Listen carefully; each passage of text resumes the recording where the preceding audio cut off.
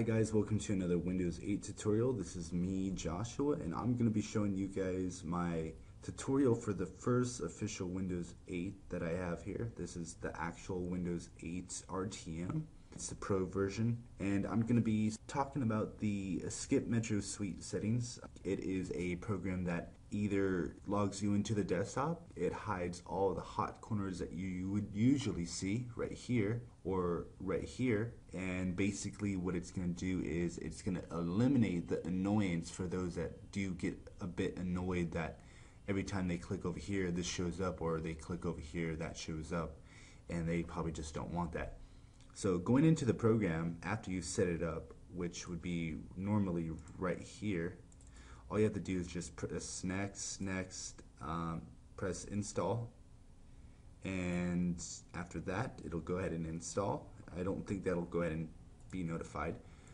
Then you want to go ahead and open the program, and you can either skip the start screen, which will automatically log you into the desktop interface instead of the Metro UI. Disable top left corner, which means that every time you go over here you'll see a list of apps right here. Disable the charms bar, which would normally be right here, and then remove all hot corners, so it'll do everything for you instead of having to select this or that. So I'm just gonna go ahead and click right here, then I'm gonna save the settings.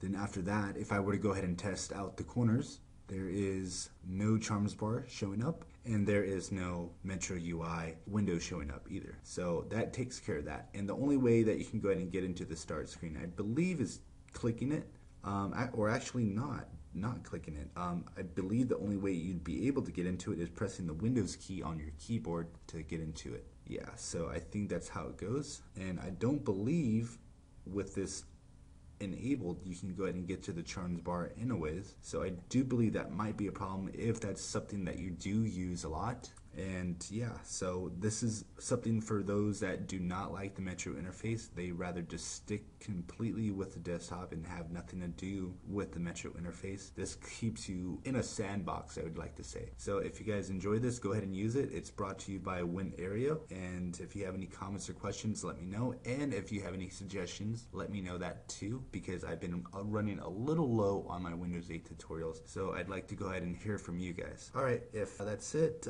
take care guys. Bye.